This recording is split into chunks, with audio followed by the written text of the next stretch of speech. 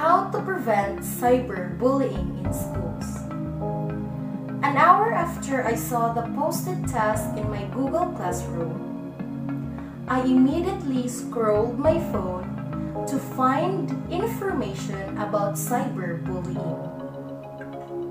I intentionally surfed the internet to find statistical data about the cases here in the Philippines. And to my dismay, I saw the latest results that 1 out of 3 young people in 30 countries said they have been a victim of online bullying, with 1 in 5 saying they skipped in school due to cyberbullying and violence. According to a new poll released on September 6, 2019 by UNICEF, or the United Nations organization working for children's rights, in the Philippines, latest national data show that cyber violence affects almost half of children aged 13 to 17. The prevalence of cyber violence for males is almost the same for females. 1/3 of cyber violence experienced by Filipino children are in the form of verbal abuse over the internet or cell phone, while 1/4 are through sexual messages. Reading the results made me realize that if there is a certain place that cyberbullying must not prevail, is our school. Schools are made to protect the safety and rights of every learner. Bullying has existed in schoolyards, streets, malls, and playgrounds, both in and out of the schools, even before. But now, in our cyber-aged society, bullying has taken a much more pervasive role. Although victims of bullying may have been able to find some comfort at home or away from the playground and schoolyards in the past, technology now allows bullying to be a constant torment. That is why schools must take several steps to combat cyberbullying. The first of which is to foster an atmosphere of mutual respect and empathy or appreciation of diversity. Schools should educate students of the legal repercussions of cyberbullying and include it in the school's policy and the student code of behavior.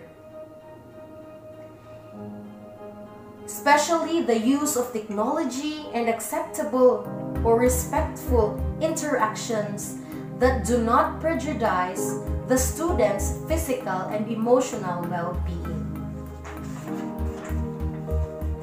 Cyberbullying attacks can be reduced by educating students or learners about the potential negative consequences of sharing personal information online and offering training about how to delete personal information that shouldn't be online.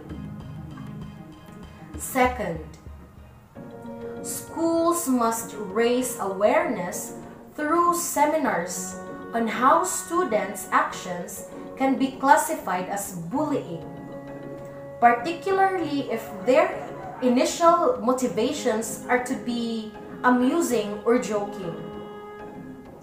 Starting online fights with violent or insulting words that will rile people up and spark mean conversations, harassing others regularly, making demeaning remarks, sharing gossip, or deliberately attempting to remove others from an online community to harm them are all examples of cyberbullying. And we must take the responsibility to spread it to every learners. The final and the most important step is for parents and teachers to work together to fight against cyberbullying, assuring students and parents that the school is committed to stopping cyberbullying and that cases of cyberbullying will be dealt quickly and seriously, and it also assists in bringing cyberbullying to light. Parent education sessions will also help parents to recognize the signs of cyberbullying victims and bullies so that they can respond appropriately and stop overreacting or underacting. Taking time to teach cyber ethics, engaging school counselors as needed, and promptly investigating and resolving cases of cyberbullying will reduce the likelihood of repeated incidents. There are concerns about freedom of expression and exceeding the authority of the school. However, it is clear that this is a problem with such significant ramifications that both schools and parents must work together to solve it. Cyberbullying is not an easy case.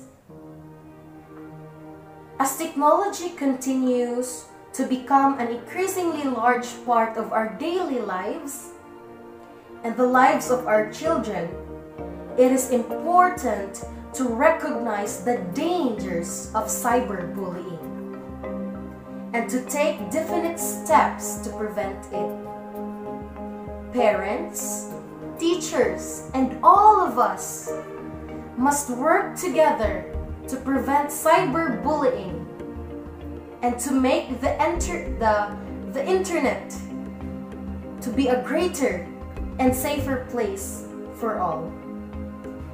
Thank you and good day, everyone.